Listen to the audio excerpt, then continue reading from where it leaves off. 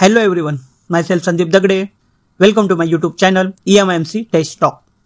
Today we are going to discuss about the difference between surge and damp oscillator wave. The standard of surge is IEC 61004-5 and the standard is damp oscillator wave is IEC 61004-18. So first we understand the damp oscillatory wave, which standard is 61004-18. In the overview we can see the frequency, how it is damped. Okay, so first one is a damp oscillator wave is a type of transient voltage signal that has a well-defined amplitude, frequency and time duration. It characterized by a series of oscillations that gradually decrease over time. So here we can observe the amplitude of the wave is decreasing over time.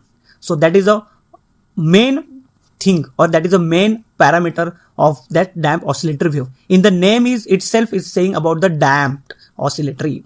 Then second one is a waveform. The waveform of a damp oscillator wave is typically a distorted sine wave.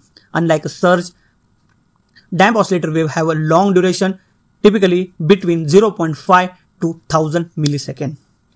Then we should know about the application. Damp oscillator wave are commonly used to test the immunity of devices to surges caused by the lightning strikes, power distribution, system failure, and electromagnetic pulses, EMP. Should know about the surge. Surge test is IEC 61004-5. I already explained about the surge in a detail. You can check in description box about the link of the surge test and you can get an all idea. So here we will do the overview of the surge. A surge test is a type of electrical stress that simulates lightning or other strong electrical disturbance. It's like a capacitor bank switching. It's designed to test the ability of electronic equipment to withstand high level of voltage and current. So that is the importance of the surge. Then what is the waveform? The waveform of a surge test is a fast transient voltage signal with a rise time of less than 1.2 microsecond and the duration of less than 50 microsecond. Then what is the application of the surge? Surge tests are commonly used to test electronic device like a computer, power supplies and communication equipments. So here we have to perform the surge test. Then we have to understand what are the difference between surge test and damp oscillator wave. So first difference is a waveform.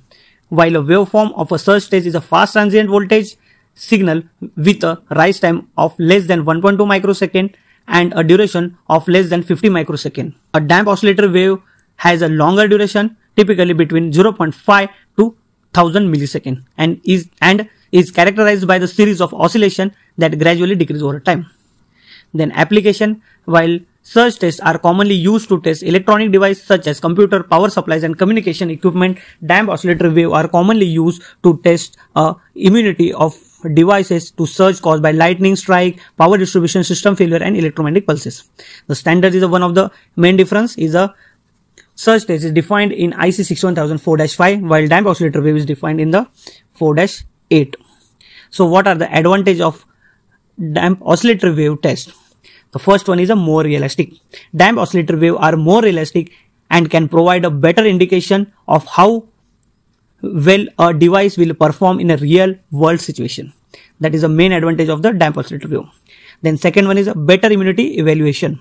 The duration of the damp oscillator wave more accurately represents real world surge that electronic device may be exposed to, especially in the industrial settings where large electronic motors are used.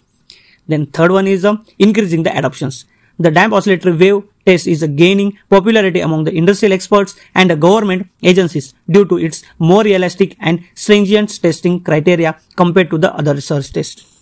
Then we should know about the disadvantage of the damp oscillator wave also. The equipment, first one is a cost. The equipment required to perform a damp oscillator wave test typically more expensive than the equipment required to perform a surge test. The cost is one of the major parameter. Then complexity. The damp oscillator wave test is a more complex and require more expertise to perform and analyze the result. And third one is a newer standard. Damp oscillator wave test is a newer standard compared to the surge test, and as a result there are fewer resources and testing facilities are available. So here we conclude about the surge test and damp oscillator wave test. The surge test is the more established standards that widely used to test susceptibility of electronic equipment to surge caused by the lightning and other strong electrical disturbance. It's simpler and more economical.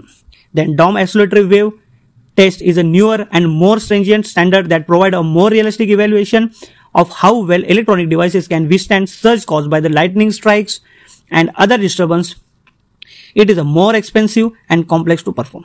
So these are the basic difference between the surge and damp oscillatory wave.